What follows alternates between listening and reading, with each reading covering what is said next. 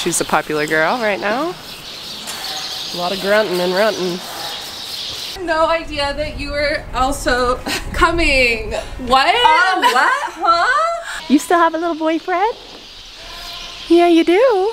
What are you doing hanging out with the boys? You just get yourself right in there. Who is it today? Who's the lucky lady? So a bunch of people are asking us what we're doing with this cabin. Wow. How many hours was that? Let's not talk about it.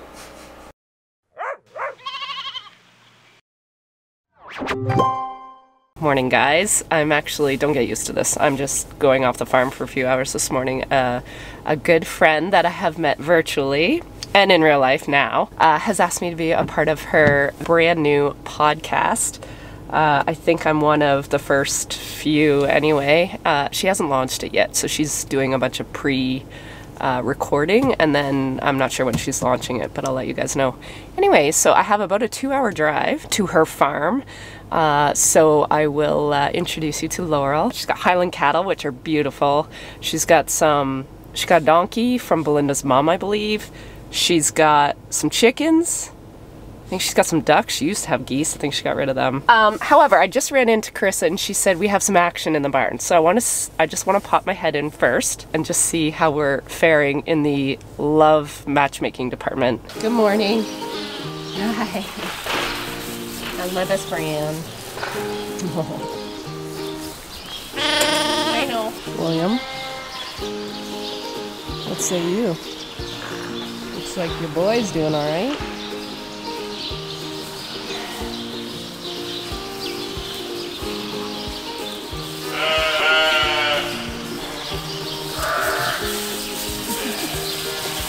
We found our queen. If you missed the last video, yesterday we did take out cedars on these ewes and ewe lambs, and we added the boys, and there was basically no action. A little bit in the red pen. Oh, good boy. Excellent. I can't show any of it, but she looks satisfied. Or disgusted, I'm not really sure. But you can tell, so I paint their back ends, and you can tell she's been smeared. She's a popular girl right now. Red, what are you doing? Uh-oh. I give her another 12 hours or so. Hello, Willow. Oh my gosh, Willow is standing beside two boys fighting each other. And she's just sniffing them. She's like putting herself out there. Willow. My goodness. What are you saying, popular girl? What do you got chasing you?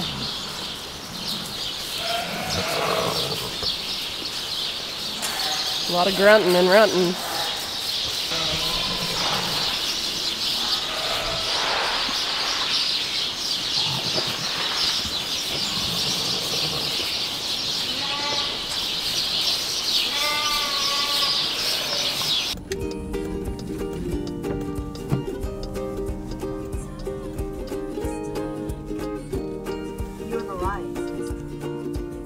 Nice shirt. Oh, this whole thing? Oh my god, I had no idea you were coming. What a shot. I had no idea. What a shot. I had no idea that you were also coming. What? What? Huh? What are the chances? You're repping all the things. Oh my god, what a brutal day. I know. Outside. How was the drive? Oh my god, this store is just Yeah. iconic. Iconic, thank you. Iconic. Yeah, whatever you want to do. Look at this. I might steal your table.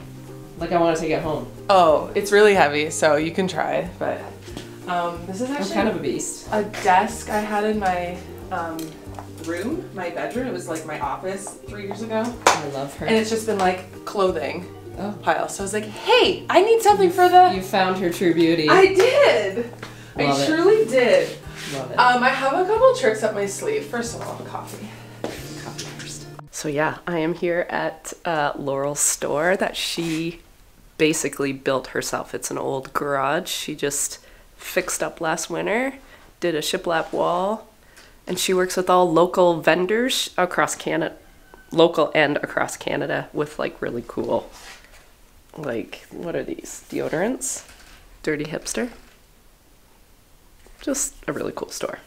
So I did a lot of Christmas shopping here before Christmas when I was lambing, but worth it.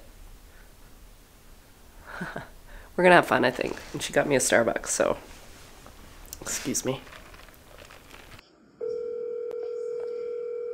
What's up, lady? Hi, How are you? I'm good. Barn ceiling?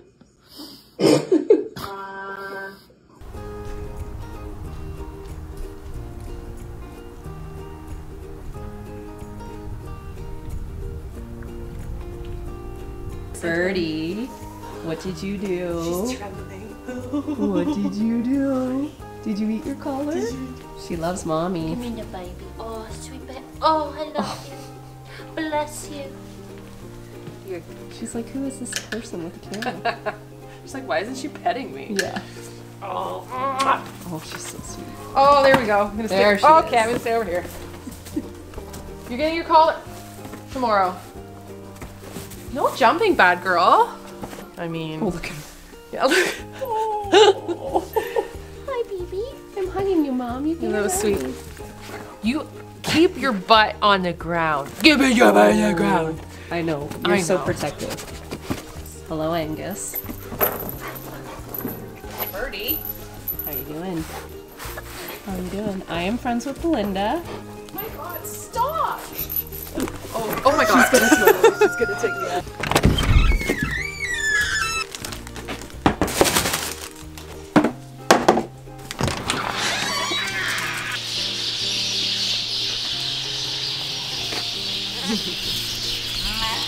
I never really signed off with you guys last night. I had a great day yesterday with Laurel. A great day off the farm, actually, but it was just nice. I love visiting other people's farms, and especially people like Laurel, because I follow her pretty religiously on Instagram. It's nice being able to finally really sit and chat with someone who kind of does this side like you. So she shares her farm story and her farm business and just her life really on social media. So it was really cool to meet her. The podcast, I think, took till about 2 in the afternoon, and then we went for a quick bite, and then I had to run to Home Depot. I had to get a ceiling fan for our cabin, and I got Chris a new shovel because she wears out all the scrapers because she keeps this floor, well, immaculate. So anyway, that's all you missed yesterday. Little Willow, you were having a little day yesterday, weren't you? You still have a little boyfriend? Yeah, you do. He's been just glued to you for 24 hours. Literally. Hey, Dorset. Am I gonna have some little Dorset Willow babies? Oh, you're lovely. Yes, they've been best friends here for a bit. There's a lot of smeared paint for this being like day 2, I guess, technically. Yeah, this one looks smeared. Maybe, oh yeah, she's been smeared. We didn't actually we didn't really paint them real heavy this time. So these guys have been, yeah, they've been working. See Red's still going hard over there.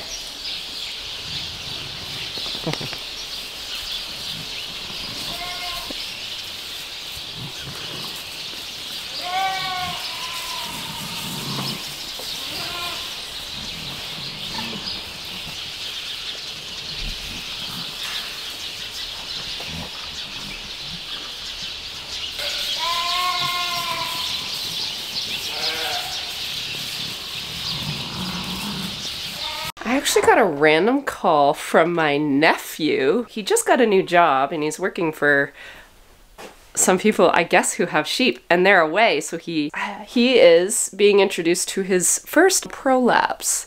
So I wanted to find my kit with everything in it, and knock on wood, it's been so long that I actually have to look for the stuff. So I told him I have videos, but I just wanted to show him like all the tools that he would need if it doesn't pop back in. It's small enough right now that it should pop back in, but I'm like, if it doesn't, I have tools and I can show you how to use it. But I don't know where all my stuff is. It's been a hot minute since I've had a prolapse. No, that's not the right one. Alright, I found the stuff to just show him. Here's the harness, and then I use a spoon to keep it in. So I am just going to take some pictures for him so he knows the tools that may be required. Poor guy. I mean, welcome to sheep farming. My nephew just texted me back. He said thank you. So I'm assuming he got it back in and that hopefully it won't be a problem for the poor kid. I've been actually taking quite a few videos for Instagram because YouTube has made it pretty, actually they've come out and said like no filming of anything that would show just the action of mating is not suitable for ads on videos. It's not even really about the revenue. They don't push the video, so it just doesn't get viewed. And when I put all the time and effort into filming and editing and uploading, and then they like kill the video, it's like, it is, honestly, it's the days that I want to quit. Actually, it's not even the negative comments or anything like that. It's YouTube, it's the platform itself that sometimes makes me want to quit. So I apologize for not showing stuff, but if you do want to see more stuff, follow me on Instagram. We have fun over there. I laugh so hard during breeding season just because they're just funny, and I find it very interesting, just animal behavior when it comes to lambing and when it comes to mating season. It's so instinctual to them. This will be busy in here for probably about 3 days, and then we won't see anything. And lambing is very much the same. You'll have like 3, 4, 5 really busy days, and then you kind of get a reprieve, and then they start up again. So it very much mimics what you see at mating season. Billy has been chasing some women today. He has just been a little stud muffin. Who is it today? Who's the lucky lady?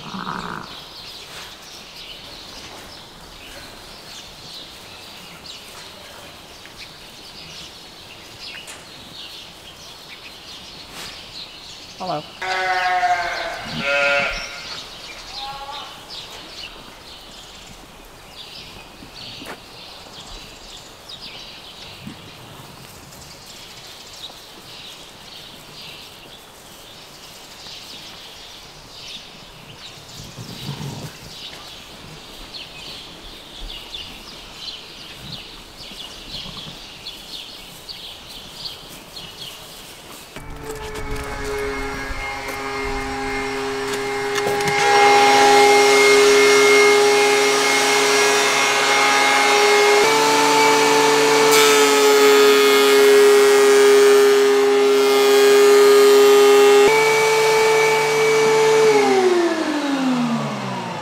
What kind of wood is that? The pine? It's pine from the 50. Oh. This is our wood. Yep. What do you make me? Table. Yay. Morning guys, it is Saturday and I just did a little scan across the flock and they're all laying down. So needless to say, I think they're fed and happy and just not interested in doing the things that they're supposed to be doing right now.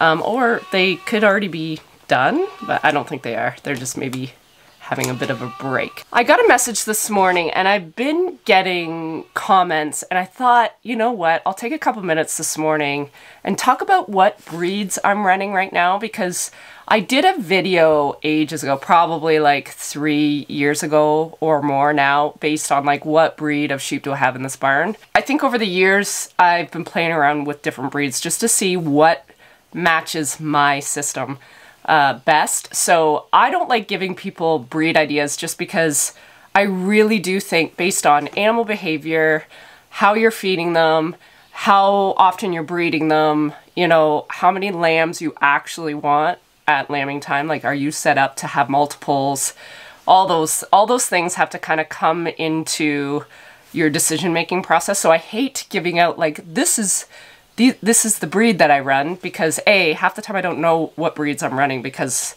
it's very much a hybrid of a whole bunch of breeds. But I will give you kind of, I think, what the majority of my flock is currently. 2016 for sure was the first year I started keeping my own F1 ewes back. The problem was my ewes were kind of all over the place.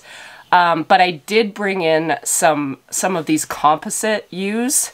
I brought them in like 2015, I think. So like their first lambs came out in 2016. Those first F1 crosses were like, I keep calling them like a steel composite cross, because that was the people that came up with this cross, their last name was Steel. So I've just like nicknamed this breed Steel.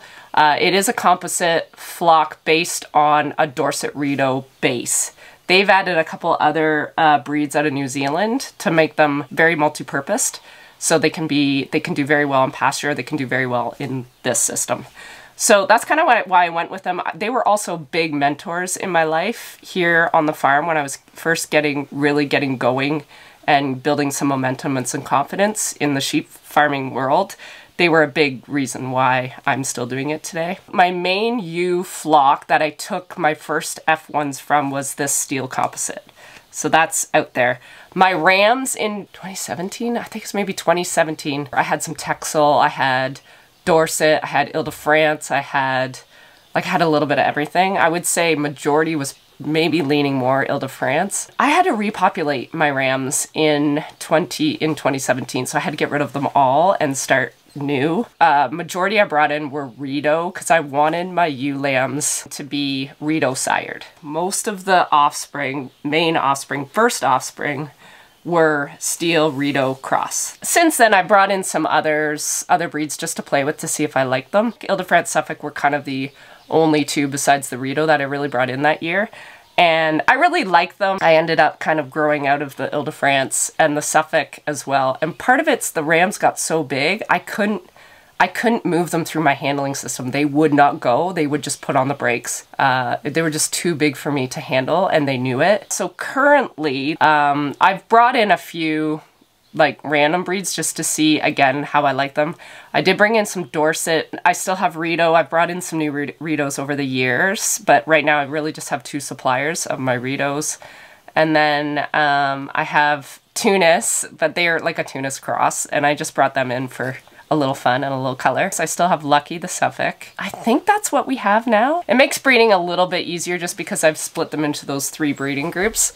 So I just make sure, you know, if they're bred group 1, if they're sired by group 1 and I keep them as a replacement, I now have the opportunity to breed them group 2 or group 3. And if they're bred group 2, then I can breed them group 1 or group 3. So I just go by groups now. I know which rams are allocated for those groups. Most of the time it's just based on breeds. I hope that helps. That's kind of just what works with my system. I'm still learning lambing and mothering ability. How many lambs she's carrying right now means the most to me, because that's really the foundation and the starting block of everything that happens after that. So that's really what I've been focusing on, traits, and then, you know, going forward, if that becomes kind of stabilized or solidified, then I can start working on, you know, how do I improve maybe on the market side. That was a very long version of what you guys were probably asking, but there you go.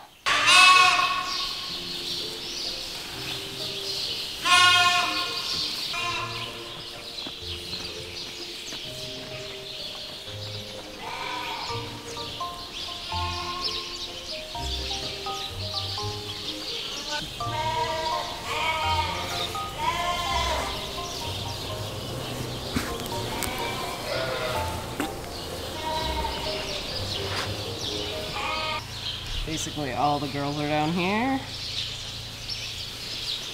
and all the boys are down there. What are you doing hanging out with the boys? You just get yourself right in there.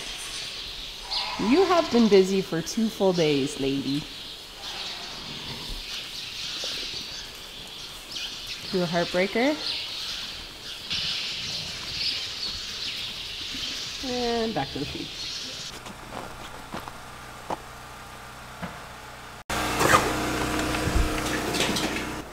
Still making them? Well, I was going to put them in place, but it's very difficult to do it, so. Gotcha. Oh, there you go.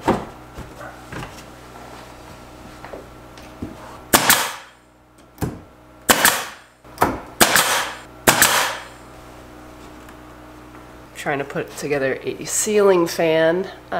We don't love ceiling fans, but we wanted a little more air circulation here in the cabin, especially with the wood stove blaring, because we do have a little lofty area right above me here. So I am putting together my last fan blade. It's been fun. So Mark ran back to the shop to build a kind of a box because we're putting it right at a peak. So we need like a base.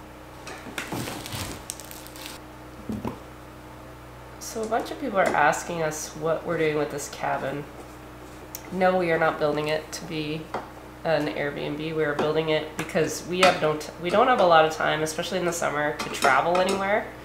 Mark's mom has a cottage not even 45-50 minutes from here, and we got there maybe twice for one night this past summer. So it gives us an ability to leave home, but we're only like a minute away if we had to get back. So it's far enough away, it's quiet back here.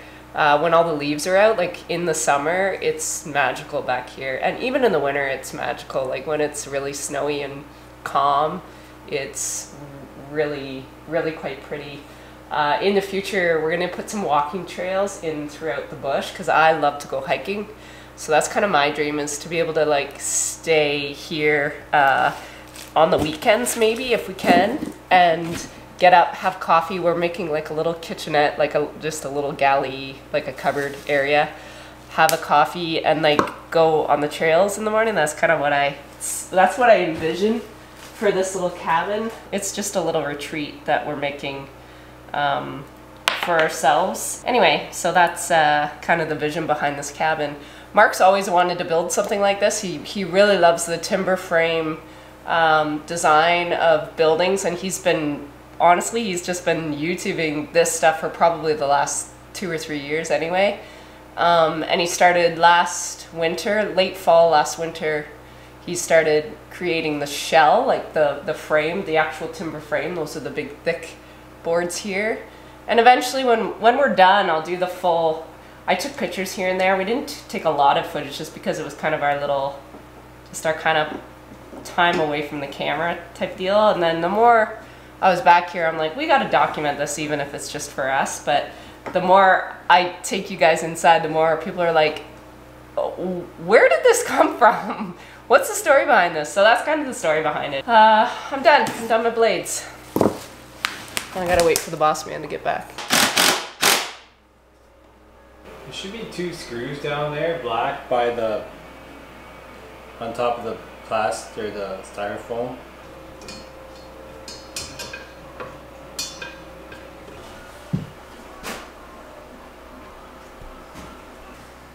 Longest fan install in the world. We didn't have to pay by the hour. I hate 9-volt batteries. Like, I don't know what the purpose of them are. They don't even fit into anything.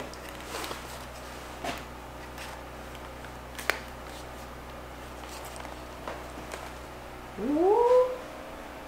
Can't tell with that light. Lights work.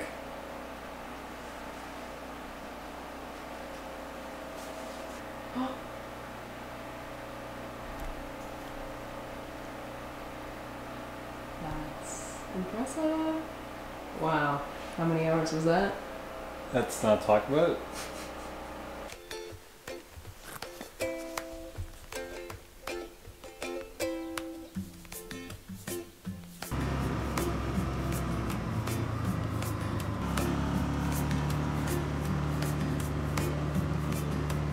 Hey guys, it is Sunday. I'd like to say Sunday morning, but it's the afternoon. We did another quick run to Home Depot. That ceiling fan took us all afternoon yesterday to install. The slope really got us, so it took us about 3 attempts to get that kind of fixed up. But Mark came back here this morning to light the fire, get it warmed up. I think we're gonna try and get a couple trim pieces put on, and then we can tear down the scaffolding, which has been in our way.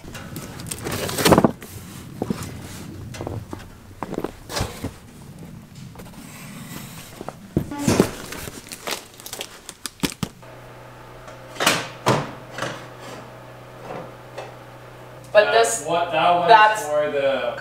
For this. Yeah. I just want to see what this maybe gonna look like.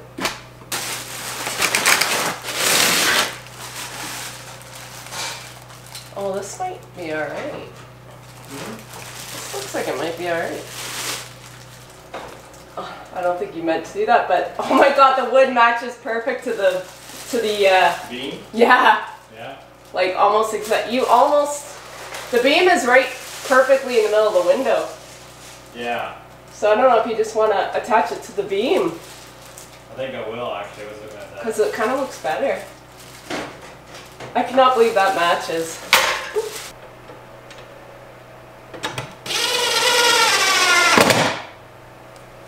So you might as well take these right out. These ones can just kind of get tucked into the corner here. Hopefully there's room for all of them. Did your gym, when you were growing up in elementary school, have like the climb set that you like hug the wall? Yep.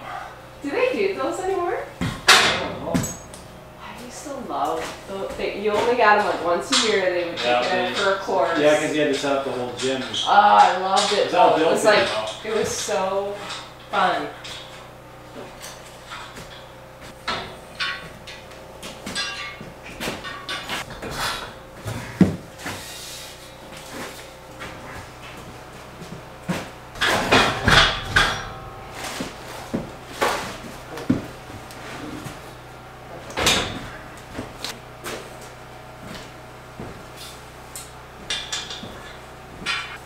Here you go. Oh, it's down. So much better.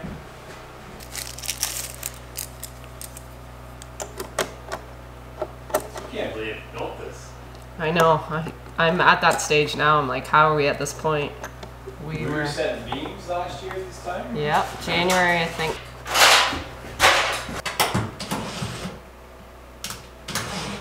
You wanted it to stay in there? Yeah. Oh, I thought you were wiring it together. Well, I can. I guess I can put it through.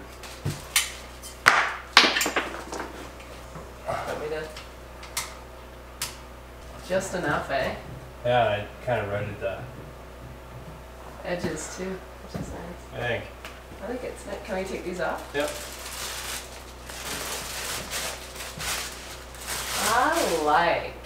I can't believe how much that wood matches. Yeah, it's a different way to do it, but it doesn't really. No, it looks like it's part of the fixture. That block of ash is a little lighter than the other stuff. But